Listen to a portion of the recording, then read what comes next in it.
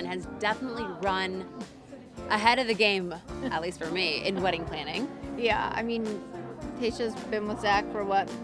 A year, barely, not Jason even. and I are going on 3, so we just got engaged. Yeah, and wedding planning is going really well. We have kind of picked a date and a location, and we started working on the guest list, and everything's moving in the right direction. I don't know about the whole televised thing. I feel like Zach and I are just really intimate with this kind of stuff, and we really would want to share it with just our family.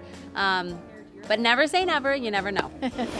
I cannot tell you how much I've thought about this with where, even the franchise was, the show, conversations that were had when I was the Bachelorette to now. It's just, that's when you can tell it's all headed in the right direction, that we're being more real with, finding relationships and the real conversations we need to have.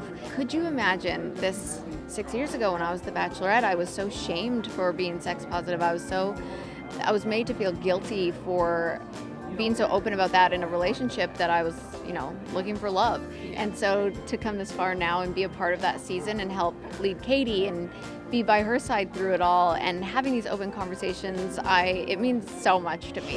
I mean, number one, you generally don't have 2 previous Bachelorettes by your side from day 1 to the end, really helping you through all of the bumps and the roller coaster of emotions that's going on, which, I mean, I wish I had. I know Kaitlyn wishes she had as well, just because this is such an unprecedented, situation. It's so unconventional, and you feel so many things that you don't know if you're supposed to be feeling, if it's right to be feeling, and it's really nice to just have somebody there to hold your hand and validate you and just say, keep going, you're on the right track.